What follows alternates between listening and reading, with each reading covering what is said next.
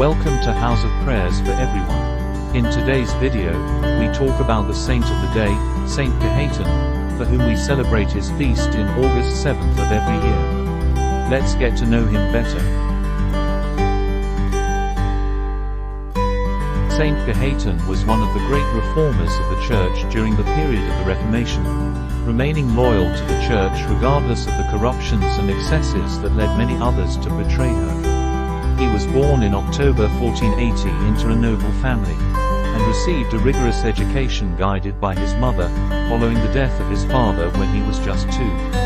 His studies of canon and civil law led him to work as a jurist in the court of Pope Julius II, which he abandoned upon the Pope's death, in order to study for the priesthood. He was ordained at the age of 36 and founded a community of priests, who lived a monastic form of poverty and prayer and lived and worked closely with the poor in order to combat the political and spiritual corruption of the times.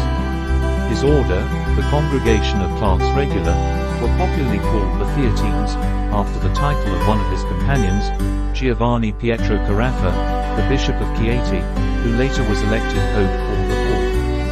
His concern for the poor always had a strong presence in his life, and he practiced charity constantly, whether in personal encounters or in the founding institutions such as a hospital for those with incurable diseases.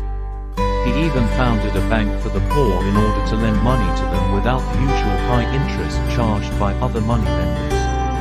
In 1533 he founded one of his order's houses in Naples where he battled against the growth of the Lutheran heresy.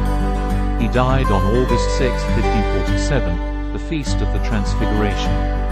This occurred in Naples when the city was still in serious spiritual, political and social trouble. Saint Cajetan was canonized by Clement X in 1671. For more information about every saints and their feast day, please like and subscribe to our channel, House of Prayers for Everyone.